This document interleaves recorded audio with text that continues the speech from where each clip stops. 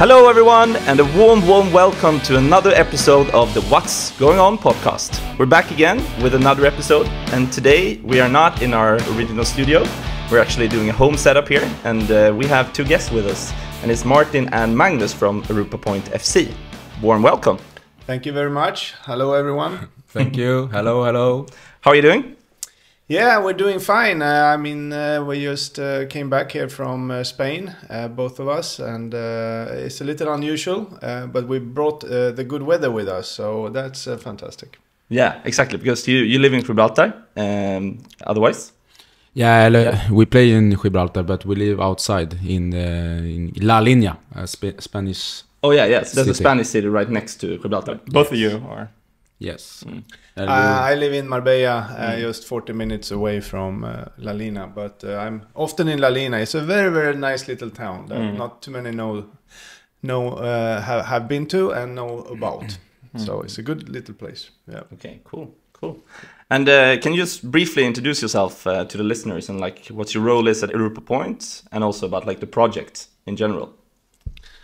I can start. My name is Martin Falkeborn. I'm a player of Europa Point FC, and actually I'm also the head of youth, take responsibility over the young players and the academy there. I'm running the academy and try to develop the youngsters over club. Cool. Yeah, and I'm the president, as it's called in Spain. That's nice to have the title president. That's a cool title. It's a cool title. Yeah, and I'm also part owner together with some of my co-investors. And we've been in the club now for the last couple of months. So it's quite new still. And we're getting into our first season coming up, starting in October. But it's been a good half year. Cool. And Martin, since you're still playing professionally, can you tell us a little bit about your career before you moved to Gibraltar and why you decided to choose Europa Point after spending your whole career in Sweden and Norway before moving to Europa Point? It's a long career. Now I'm 30 years old, but maybe I'm looking like 20. But I grew up and start to play in Brommapojkarna, the youth academy there, and going through the whole academy up to the senior squad. Playing Brommapojkarna senior team for like 2 years, I think, 3 years, both in Superettan, the second league in Sweden, and Allsvenskan, the highest league, and actually also in Europa League, when we get the fair play spot. And we play against the Italian side Torino. But we don't talk so much about that game because we lost 4-0, I think we lost, but it was a great experience for me because I was only 20 years old. And then I've been in Norway, in Lillestrøm, in the highest league, Tippeligaen, and actually in Stavanger, Egersund it's called, nice little bit town in Stavanger in Norway. And then I have been in a couple of clubs in Superettan, IK Frey, Syrianska, Akropolis. And then for 2 years ago I come back to IF Brommapojkarna to Division 1.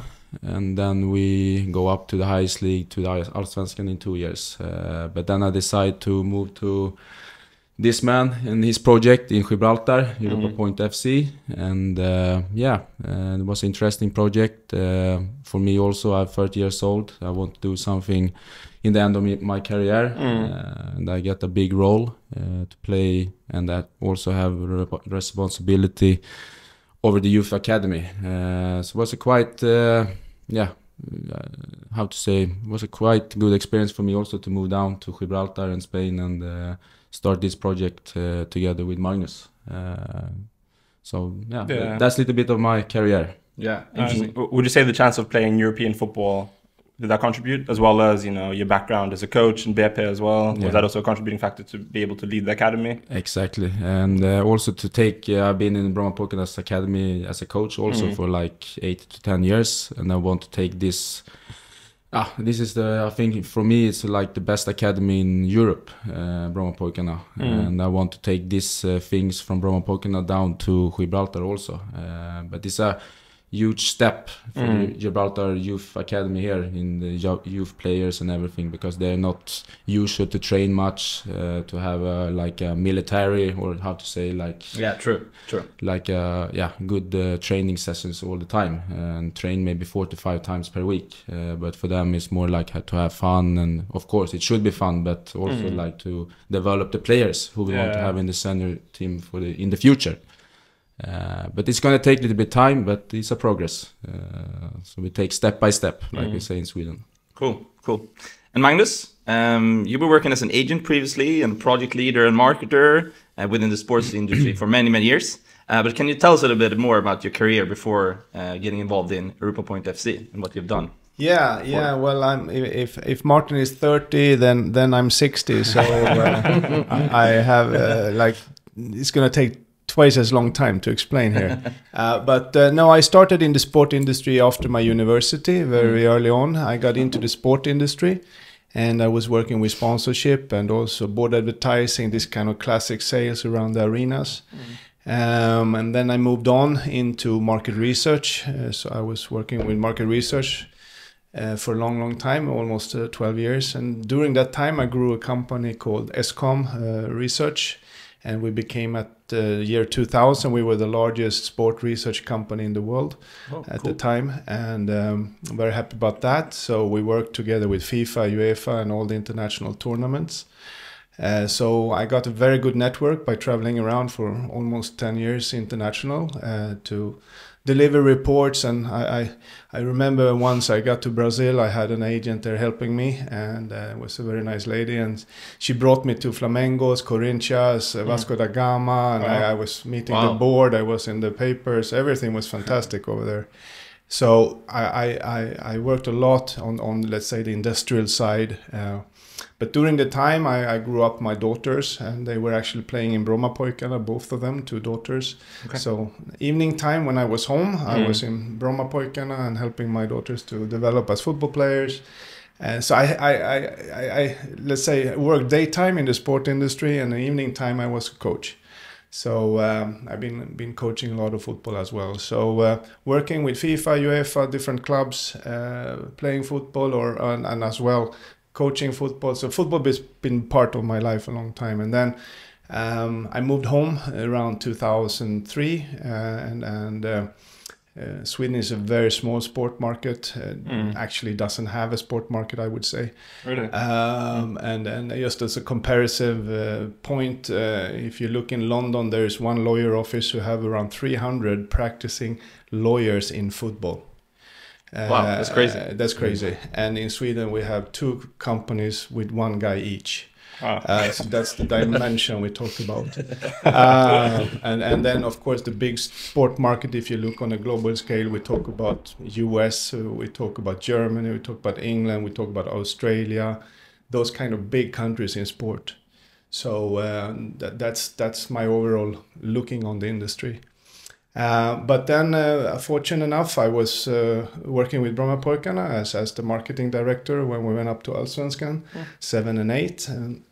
And then I connected with some of the players like Olof Gutterstam and Mikael Almebäck and Christer Josef and those guys. And I helped them as an advisor because I was 20 years older than them were at the time. And then I was fortunate enough to run into Mr. Sven-Göran Eriksson 2010.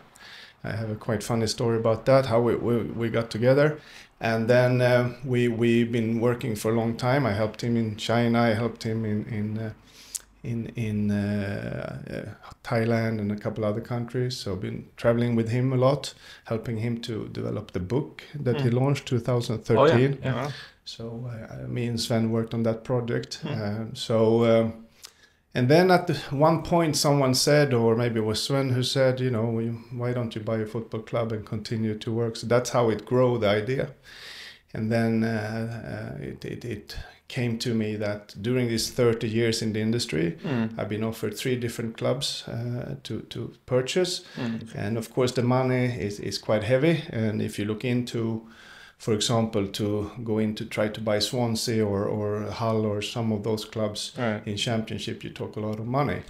But then this Gibraltar project came up, and that is another figure compared to UK or Germany or whatever you want to go. So that's when I start to look into it together with a couple other investors, we saw this is very interesting. So we jumped on board on this Europa Point FC. Cool. And where would you say the project stands today, and like the goals for the upcoming season, and also the long-term ambitions with Europa Point FC? Yeah, just seeing the overall picture as a club. The club is in phase 1.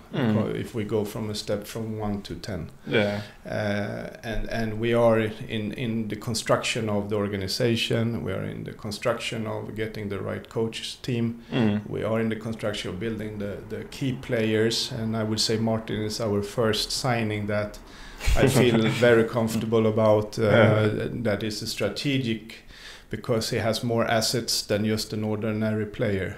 He, as he mentioned, he's taking care of the youth section, helping us to develop the quality of the youth coaches that has quite poor background, and he also helping the kids to understand that they need to be extra motivated if they want to become a good footballer, or if they're there just to have fun and play. Have to divide it maybe in those two categories.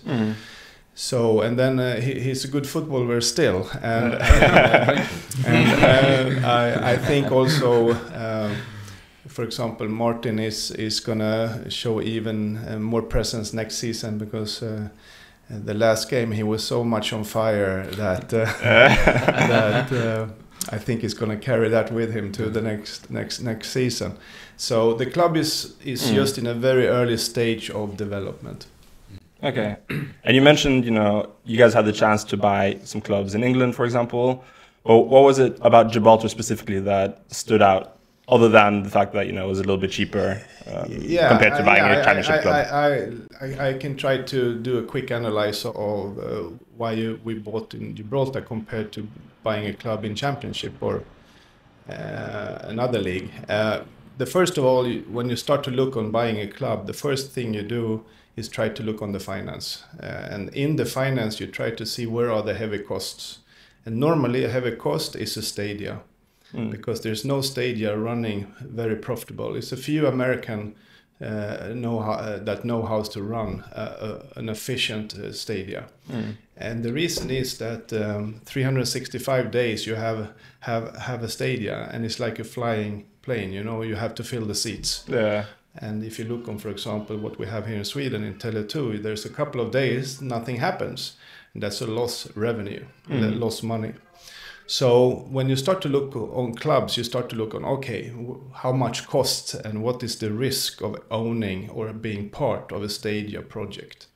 So in Sweden we have the advantage sometimes that the commune or the state or the city owns the stadia, because then they can take some of that cost.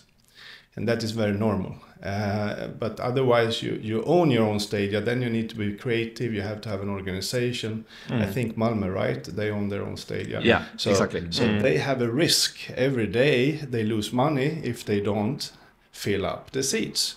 So they have a higher risk of winning money, but also a higher risk of losing money. Yeah. So that's the first point. If we look on clubs in UK, then you see there's a lot of debt. There's a lot of bad debt in those clubs, and that is a high risk. And there's no smart Swedish investors who wants to take that risk, because it's also by generation, the debt can be owned by the third owner or the fourth owner or the fifth owner. You don't know really who created the debt. Is a mess. Oh yeah, true. It's a big mess. You need to work hard to find the solution there. And then you take over the burden and you're going to run that risk. The worst is also when you come to a club is that normally in a big club, a good club, there is 30 good players. Those 30 good players have 30 different contracts. No one is looking the same. There's a bonus there, there's a bonus there, there's a clauses, sign off there, and it's just a mess. And sometimes they have an agent. You talk about 30 agents you need to deal with. No, that's a lot of work. It's Yeah. a lot of risk. Yeah. So now you have 2 points you don't want to take care of, right? The stadia and all the agents and the bad contracts. Yeah. It's a big risk. So those are the main 2 points you look at, and then you have to say, okay, what's our ambition? Yeah, let's say we want to try to win the league. We need to put in even more money compared to the risk of the stadia and also the contracts. We need to have new players. That's a new budget, right? So now we start to get a little risky, a lot of business here, a lot of money. Yeah.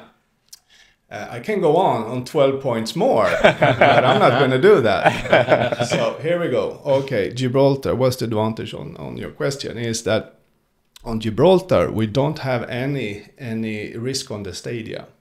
Why? Because the GFA, Gibraltar Federation, is actually running the league. It's not like in Sweden, for example. So the GFA is taking care of the cost of the stadia. They take cost of the referees. They take cost of the equipment. So there's no cost to play a game. Zero. Wow. That's good. That's quite unique also. I can imagine. And like everyone shares the same stadium as well, right? And we share the same stadia, so it's like you play home and away on the same time, right? And so there's no cost on the stadia. That is very, very good. Yeah. Then, since the league is under development also, we talk about that the contracts are fairly paid. Not too much, not too little, but it's not long-term, like 4 years, like in Turkey. No, there are short-term contracts, 1-2 years. So you are flexible as an owner to see how you can manage the cash flow. And they're very much looking alike with the same kind of payment structure. There's no stars in the league. No stars. Not yet. Not yet. No big stars. So that is also you control the cost and the assets of that. So that's 2 points of the one we talked about. But on the other hand, you don't have any supporters. You have no filled stadiums. You have no ticket sales. You have no merchandise sales. So that is in comparison to that you don't take the cost of running the stadia or the pitch or the referees. You don't have any income on that. So, but you have to check that out. So there is a couple of advantages. So that's when we compare to, okay, let's say, can we try to buy a League One club in UK and you buy in Gibraltar, which is pretty similar, the price range. Oh, yeah? Then you start to feel like, oh, we have less risk. We have less work. Less operating costs. Operating costs in Gibraltar compared to League One. You have no fans. That is good because today there's a lot of pressure, right? So we can work in calm. We don't really have to stress. If you buy a championship or a League One club, you have thousands of fans who are expecting the Swedish investors to do a lot of things, right? Even put in more money to buy some stars. Yeah, it's like pressure from day one. It's a lot of pressure from day one. Yeah. So here we can work towards our goal. I think that suits the Swedish mentality. Martin said step by step. I mean, that's the method. We do something, we do it good, and then we take next step, and then next step, and so on. So in a longer discussion, we see there's more advantages to go into a Gibraltar League compared to other possible investments. Okay, nice. That's a long one, but fascinating. Super interesting. Yeah, fascinating. And maybe also the sport to go to. Yeah, thank you, Martin. I forgot that, and that is of course also not only the money. You No. Good.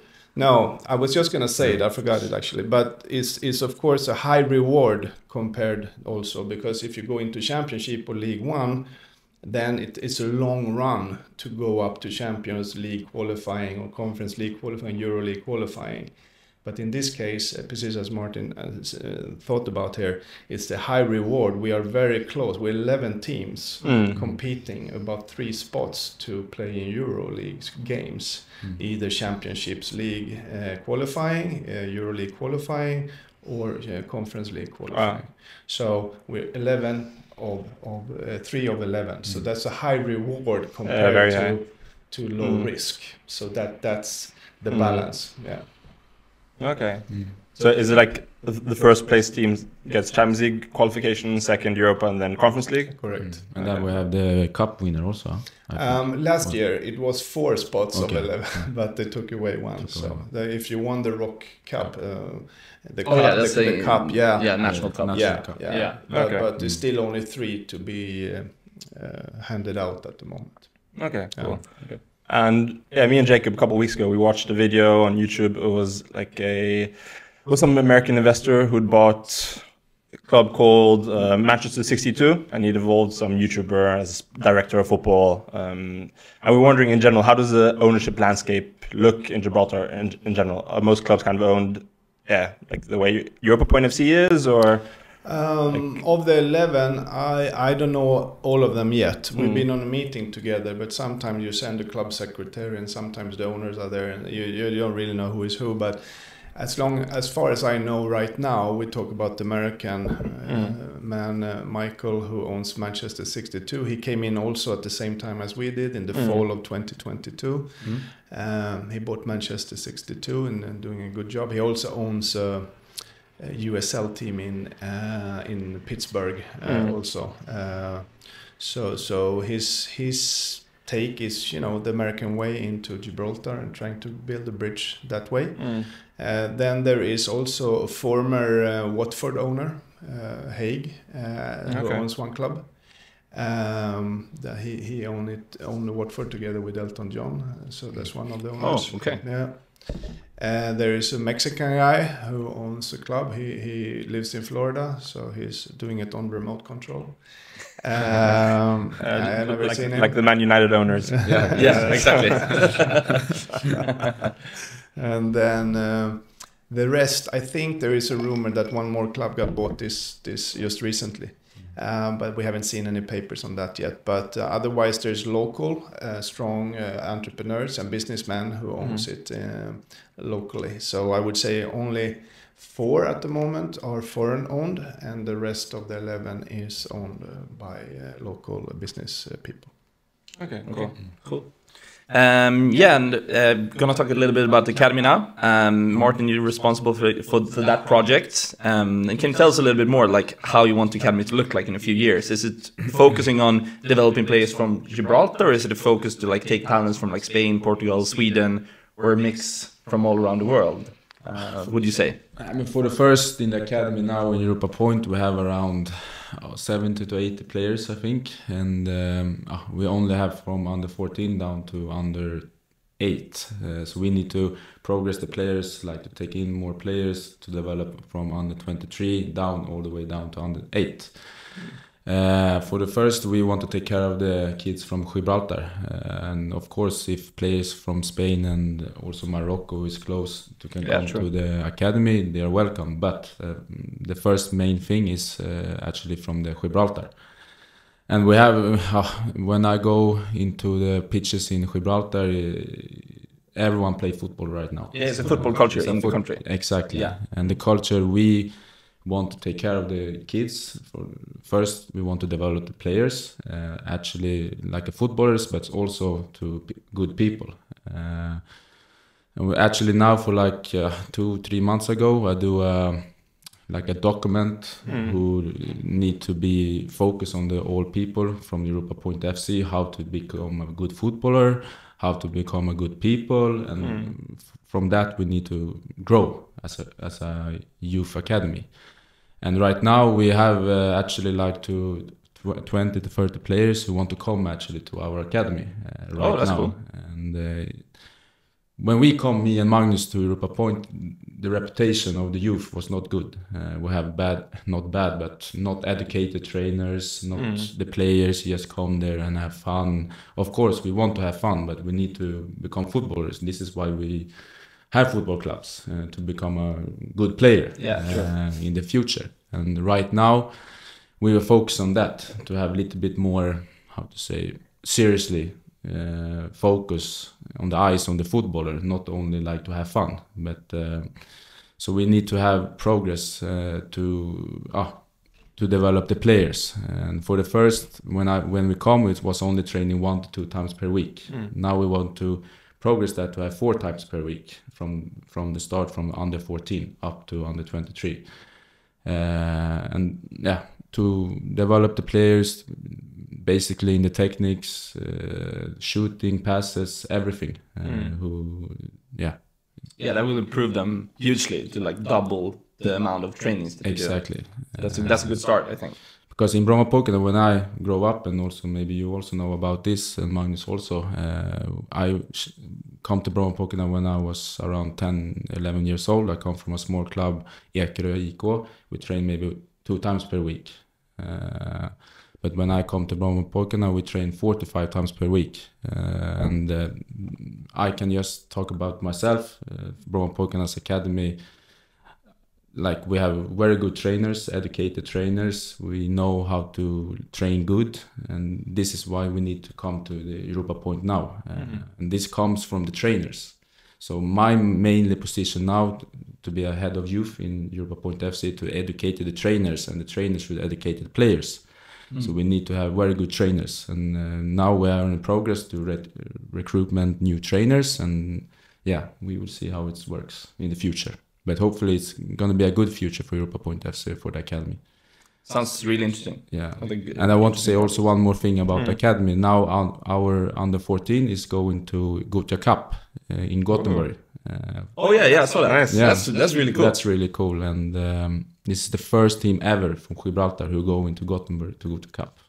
Okay. So that's a huge experience for the kids, and also for whole Gibraltar, the whole Gibraltar people. Yeah, super good. Also, like PR wise, I can imagine like in the country, and also like here in Sweden also to build like the PR brand, more awareness. Yeah, exactly. So that's quite cool. And maybe you have played Gibraltar Cup before. I played there. Yeah, it was fun. Yeah, I loved it. Such a fun experience, honestly. Not only the football, the environment all around. Like you meet African teams, South America. Everything. It feels like the World Cup for youths, but with club teams. It is the biggest youth tournament in the world. Exactly. Right? So that's going to be a good experience for our under 14. I'm still angry with my coach when I was young. They never let us go to Gibraltar Cup. I'm still angry with him. Okay, if you listen to this, I'm still angry with him. What is his name? Åke. Åke from Eskilstuna. But yeah, you had a tryout here in early May. How did that one go, and why did you decide to have it here? Actually, it was last week we had a tryout week, and it was players from the whole Europe, from Ukraine, Poland, England, and Sweden also, of course. Wow. And some of them also actually from Gibraltar come the whole way to Sweden. No, it was a good week. We have around, I think it was 20 players training every day for 3 hours, and then we have a game also against Brommapojkarna under 19. And it was a good week, good educated players, and we decide to... we haven't yet decided to 100%, but we are interested in 1 to 3 players. And actually one of them was very good, and I cannot say the names, but I really like one of them. I had the responsibility over 1 week, and then Magnus and our scouts, Mike Gudetti, maybe you know him. John Gudetti's father. Exactly, you are an AIK fan, so exactly. You know about that. And then we have Anders Limpar. The former Arsenal and Everton midfielder, and also national team. Exactly. Yeah. And they were there and looking together with Magnus and me. And so, we are interested in some of the players. Super cool. And to someone who listens to this that maybe like plays football and so on, how would you guys like sell in the opportunity to come and play football as a young footballer in Gibraltar? Yeah, I mean... The money, huh? Not cash flow. No, not the money. I think, like Martin described this week, I think we are the only team at the moment doing what we call open tryout. And that is not a new concept. It's a concept that they do in US. Everyone gets what we call a second chance to be a good footballer. Because some players, they maybe had some troubles in their family when they were between 18 and 20. They had maybe a bad injury between 16 to 20 or something, and they came off the track. And then when you're 21, 20, you start to realize, I still want to try. I really want to go hard. And if you have the right mentality, you can still do it. It starts to get a little late when you're 25, but we still believe that there is good talent out there between 18 and 25. And we give them the opportunity to come to one of these tryouts. We do them every January and we do them every August. So if anyone listening and think they will be still a good footballer, they have the chance to go to Europa Point and just check out our social media, Instagram and Facebook, where we post and say this is the date, this is the opportunity. So we believe that you can always give someone a second chance. And I think we feel a little alone about this thought. If you look on the big clubs, do they give anyone an open tryout? Never. No. So this is a concept that we like. And like Martin said, we found 3 people that we're going to invite down to be with the first team in August and see how they look in that competition. And if they still face and look good in that competition, we're going to offer them a contract. And of the 3, so that is always an opportunity with us, actually. Yeah, and can you tell us a little bit about the lifestyle? Because I'm curious. If it feels like a dream to go down and south of Spain, live there, warm every day, and play football there. I think Martin knows more than me about La Lina and Gibraltar. For the first, as a footballer, I can speak for my first thing. It's to come down there to the environment, to the sun, to the hot. Not to have 10 kilo of clothes on you in the preseason in the snowstorm outside here. Yeah. To run and run. But actually the life there is amazing. I live in a little bit town called La Línea. It's the border town to Gibraltar. To go out there to speak to everyone, they're very social. Everyone is out, take coffee. Maybe some of them take cerveza also. Not me.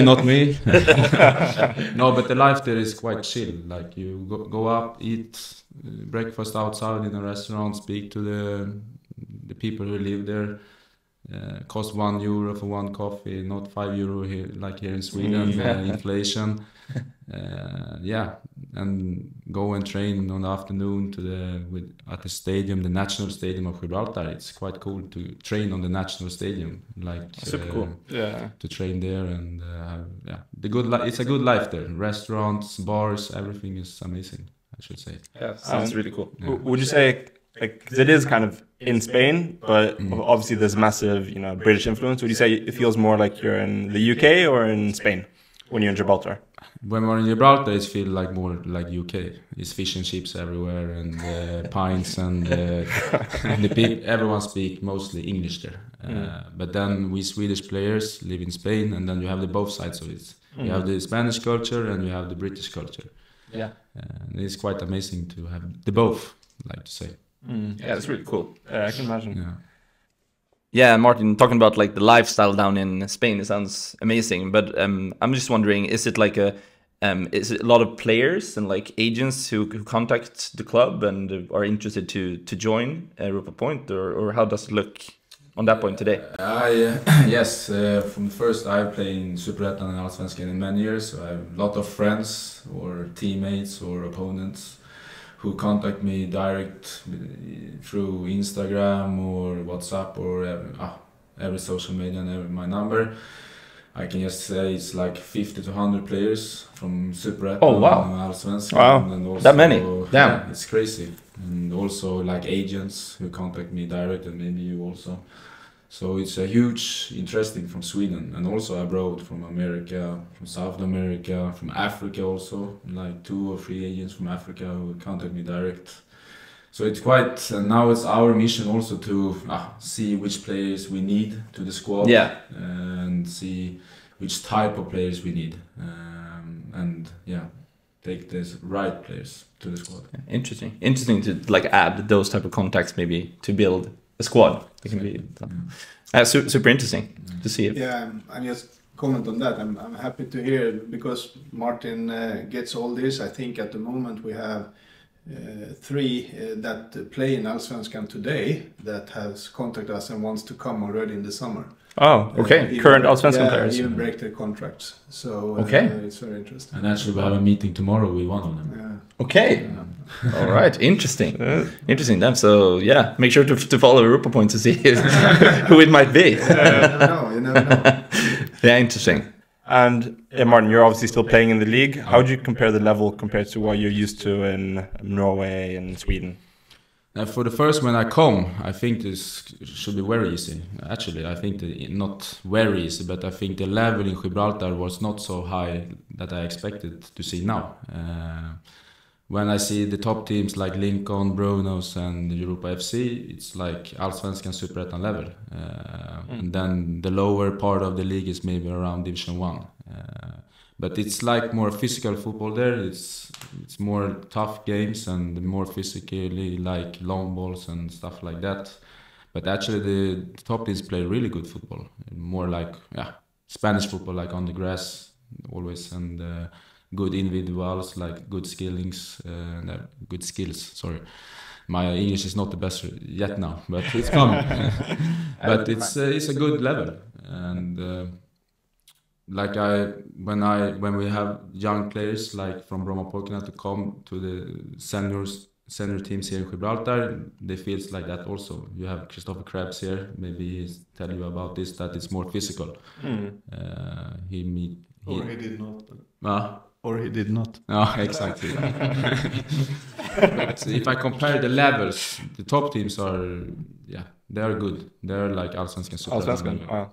Maybe not the top 8 in Allsvenskan, but under 8 to 14, 16. I should compare. And how would you say, does it feel like possible to like reach that level in the quite like present future? Would you say, or do you find it challenging to catch up with those teams? Are they way far ahead, or how would you like describe the level of the game from those clubs?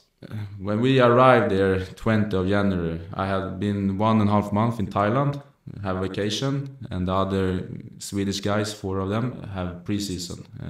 We play against number 2 in the league, Bronos, in the cup, and we only lost with 1-0. So I think this is a good opportunity in the future to like be top 6, top 3, and go to Europe. Otherwise, I should not be here in Gibraltar. Yeah, interesting. And talking about, because it's not only you, Martin, you have, how many other Swedes did you have playing for you last season? How many were they? It's 4 more, I think. Yeah, because I read somewhere that, Magnus, that you mentioned like that you wanted to be Allsvenskan's 17th team. Can you tell us a little bit about what you meant? And is it like is it a wish for you to have like a lot of Swedish players in Europa Point? Yeah, we're fortunate that it was not me who created the title Allsvenskan's 17th team. It was actually a good journalist on some big football site that created that, and we were happy about it. We like that position, and I think it's pretty much that if you played Allsvenskan like Martin has, and you start to feel that you want to change environment and don't run in the snow and have a ordinary preseason that you've done maybe 7-8 times already in the same club, and you want some sun, beaches, and you want to have a little different environment, then you can move to Europa Point. And because we have like Martin said, the quality is there. There's a challenge. It's a different style of football. What I enjoy to watch is that it goes up and down. It's like, no, don't do that, or yes, that was fantastic. It's like very dramatic football. It's like in the old days, 70s, 80s, when you watch Tips Extra in the old days. It's like old football. It's quite interesting. And then, as Martin said, there's a couple of teams who have Spanish coach and Spanish players. And on your question, we are trying to integrate Allsvenskan 17 team. It will be we mainly will source players from Scandinavia. That will be the backbone, together with these 4 or 5 GIB, as we call them, the GIB players. So our structure will be Scandinavian players together with GIB players. If you look on the other teams, they have Spanish players, Spanish coach with GIB players. Or they have a UK coach with UK players and GIB players. So we will be the Northern Europe style, but also we had last year a very good Polish guy. They start to get a couple nice good players from the Baltic states. So I consider that to be also part of Northern Europe. And that, of course, is we need a coach who also can transform this kind of style or thinking into the pitch. And we're talking at the moment to 3 different coaches that are Swedish, by the way. So our season that starts in October, or pre-season starts in August, we will have a coach who probably has been in Allsvenskan. So once again, Allsvenskan 70 team. He's been. Wow, that's a cliffhanger. It is. Dropping a bomb. Yeah. I know. Don't say too much. No, I can't say too much. But as all 3 of them we talked to have been, all 3, right, have been in Allsvenskan as a coach. Okay. So there will be someone with Allsvenskan experience. So once again, yes, we're trying to find maybe the Super Ettan players who wants to go outside. We cannot compete salary-wise at the moment with the Allsvenskan because it's also growing. I think we're on a 100,000 mark at the moment, Swedish kronas, or 10,000 euro mark on that level. We're not there yet. We're more on the Super Etta level where we can pay the salaries around that size. Okay. All right. And of course, you've mentioned you want a Scandinavian backbone in the team, but I think the rules in Gibraltar is that you need 5, Gibbs, as you say, on the pitch at the same time. And considering the population of Gibraltar of 30,000 people, of course, the talent pool is naturally quite small. How much of a challenge would you say that is? That is a nutcracker, and that's for everyone, for every team. It's that you try to find the best Gibraltarians player that you can get. When we started last season, we heritaged the coach, who is a good coach, is a local guy, Gary. And then we had a couple of good players, but we also had some players who had not been training enough or came to the preseason unprepared and so on. So we kind of started out that we knew we were going to be the bottom 6, and we also came bottom 6. So that was not any other expectations from anyone, the coach, the players, the owners, or anything.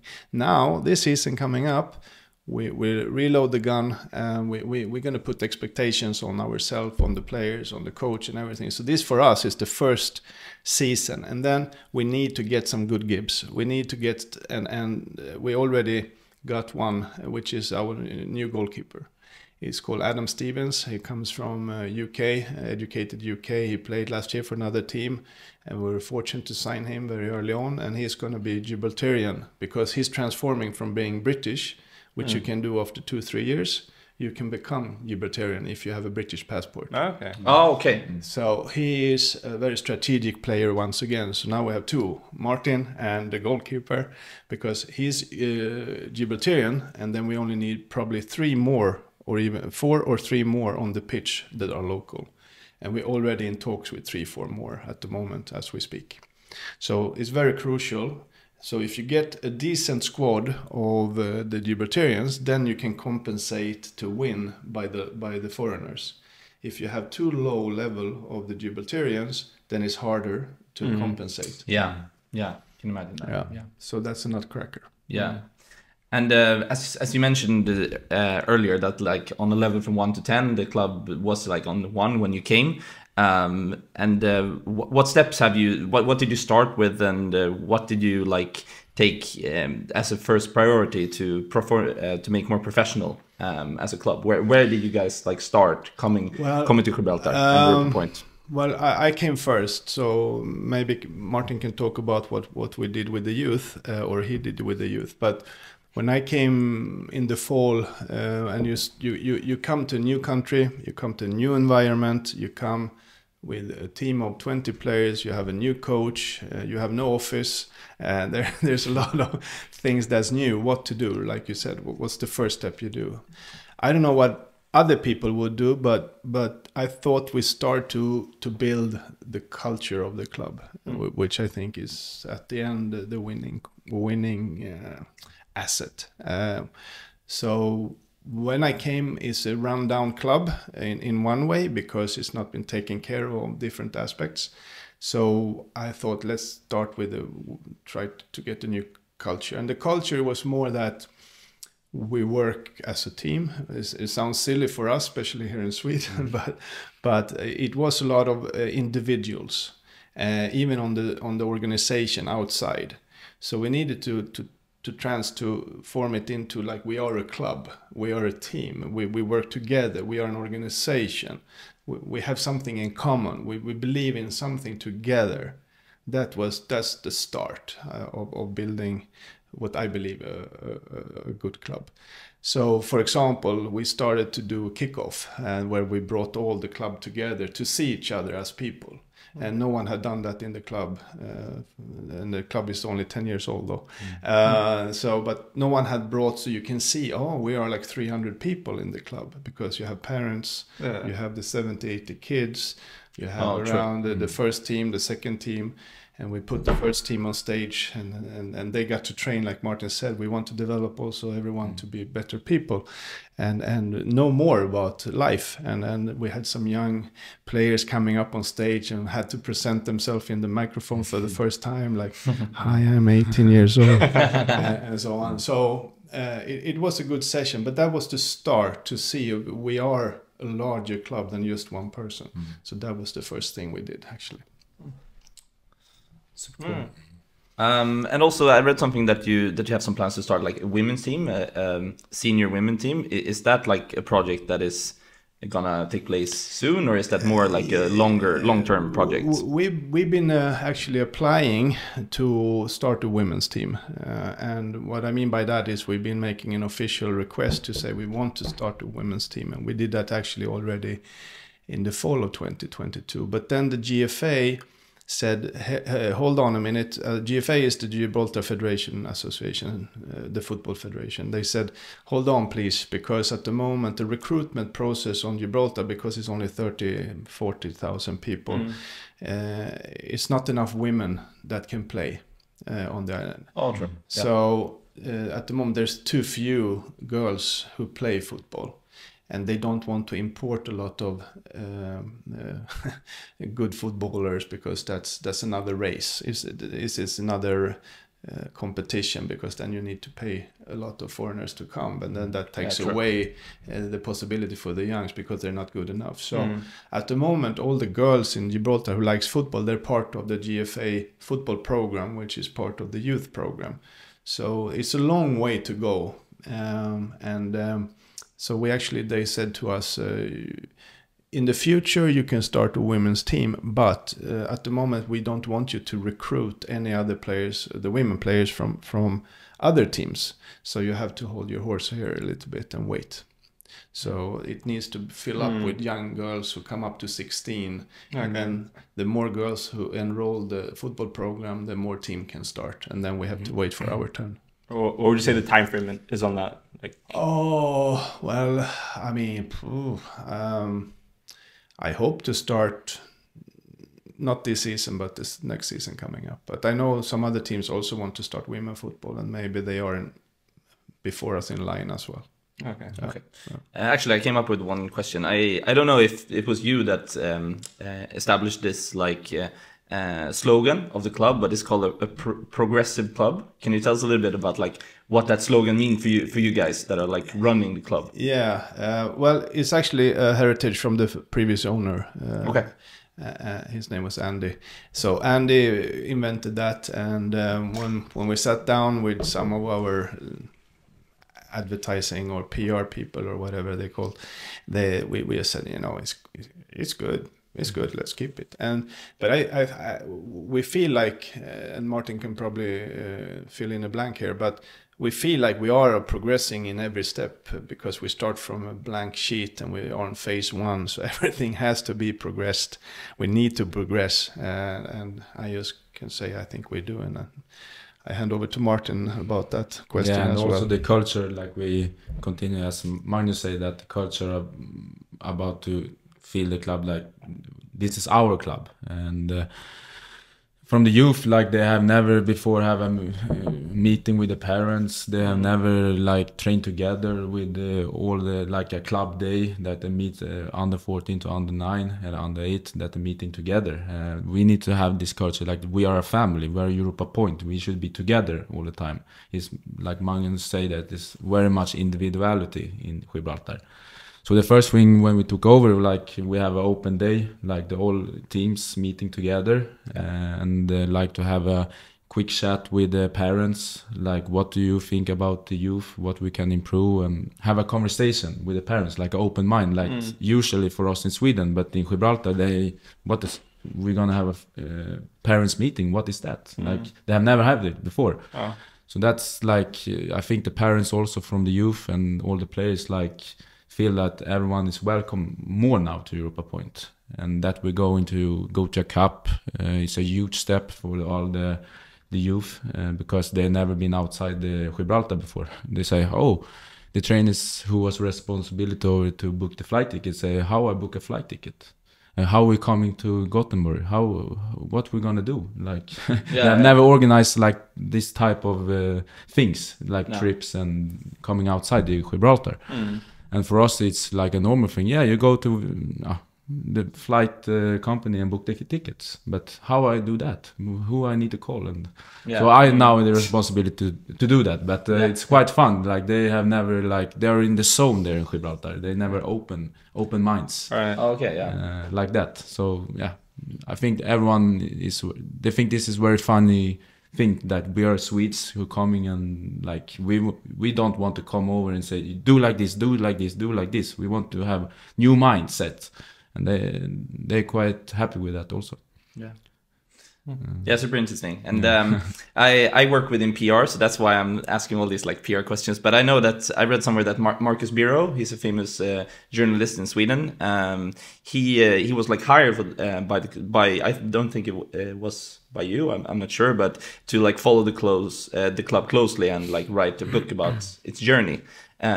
Where's the status there, and how does it go with like the book? Well, I mean, Marcus is one of the best journalists we have, and I think he knows his football. He knows the touch and feel of different clubs, and we got a call. I think. I don't remember how we actually got in contact with Marcus, but anyway, so we had a nice chat before I left to Gibraltar in August, and he said, you know, it's good. Can we document this? And so we send him some stuff once in a while, and sometimes he's posting us on his Twitter. So we have a dialogue. He's following us, and he's invited to come down. And he probably will when his busy schedule has a little slot. But we hope he one day will document it for us in a kind of a book. So look forward to that.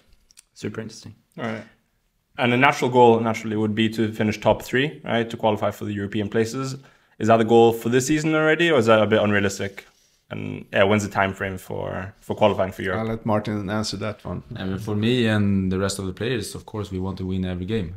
This is why we play football. But from the board side, maybe it's top 6 for the first. And maybe you can continue that. But from the player side, we want to come top 3 and also win the cup. But that's a huge step. We come, like Magnus tells us, bottom 6 now. And to come top 3 is maybe it's too high step, but the ball is a ball, and everything can happen. So of course we want to.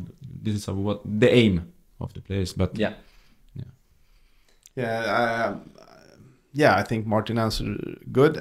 Top 6 is the aim this time, and more pressure on myself, the players, the coach. Everyone wants more now. So top 6 we will be happy as a step, and then I think we're up on level 3. We jump one step then. But it's not unrealistic that we can do top 3 because with the coach, if we get a good coach and the team comes together, the preseason is 8 weeks. So if we get that going really, really well, we will surprise. I think we will have a hard time to beat number 1, Lincoln Red Imps. But everyone else, we've been only 1 goal away during the spring, 1 or 2 goals. But we've been close already, so we can do it. We can do it. Final question: if you could pick one club in the world to replicate in terms of how it's run, which one would that be, and why? That's a good one. Yeah, if you take the player perspective, I take the owner perspective, or the opposite. Yeah, I think a well-run club. I mean that's it's a given at the moment. Brentford is a good one. They have a good solid base of getting the most out of the squad and the coaches and the organization. They've been promoting themselves. They're solid. They have a quite interesting structure and so on. So I would say Brentford, but I also want to say as a Scandinavian role model, it's going to be Brommapojkarna, because if you look on how many talents they actually produce, it's crazy. It's crazy, and I think our national team at the moment has 4 or 5 players, so maybe 6. So they do something really right, and of course we want to see how far we can go and how quick we can go to be using that role model. We're never going to catch them, never ever, but we're going to try to be as close as possible. Yeah. Interesting. I think all the players should say like maybe Real Madrid or Barcelona or something because they play so good football.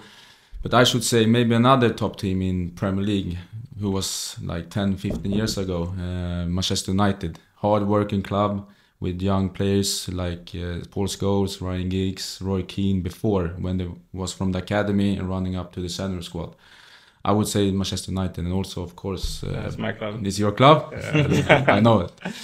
And actually also like Brommapojkarna, who I've been there for many years, and see how they developing young kids, young players to take the final step up to the senior squad. And right now, like Magnus told you, it's 6 players in the national team of Sweden who have been from Brommapojkarna from like 10 years old up to the whole senior squad. So I think Brommapojkarna and the play from the players, but also like to winning titles and cups and everything, is Manchester United, because we want to win titles in the future. Good answers. Really good answers. And that was actually everything from us, Shoal, right? Yeah. Yeah. Oh, I just wanted to say one thing. I love the shirt. Oh, you like it? That's your kit, right? Yeah, exactly. Yeah, it's a really cool kit, actually. And that's like the lighthouse in there. Yeah. You have one like in Gibraltar, right? It's called Europa Point also. Yeah, the Europa Point is actually the last southern point of Europe. That next continent and Africa. So if you stand on the lighthouse, you're at the end of Europe, and then you overview Morocco and those countries. That's really cool. And it's called Europa Point also. It is, yeah. So that's quite cool. That's a bit behind the name. Super interesting. Actually, after this episode, I felt like we gotta go down. When your season is starting in October, I think we should go down. Yeah, please watch come. a few games. It's actually a very good time, and everyone is invited to come, and we take care of every visitor that comes from Scandinavia. So just email us on our homepage. You find the address. So you're welcome. Yeah, really cool. You want some sun back in October too? October, November, December. So why not? You should go. But Magnus, Martin, it was super nice to have you here. Hope you enjoyed to be on the podcast. It was great. Thank you. And to all the followers, you can see Europa Point Games on Gibraltar FC FA, their YouTube, right? Where you can see all the games for free. Yeah. Right? Yeah? Yeah, I think it's actually, you tap in Europa Point and YouTube.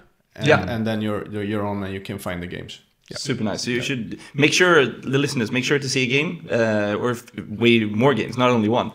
Next season. Next season. And also make sure to follow Europa Point on Instagram and Facebook. It's Europa Point FC in one word, right? Correct.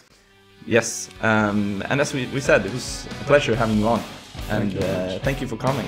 And to all our listeners, make sure to follow us, and because we'll keep up the good work.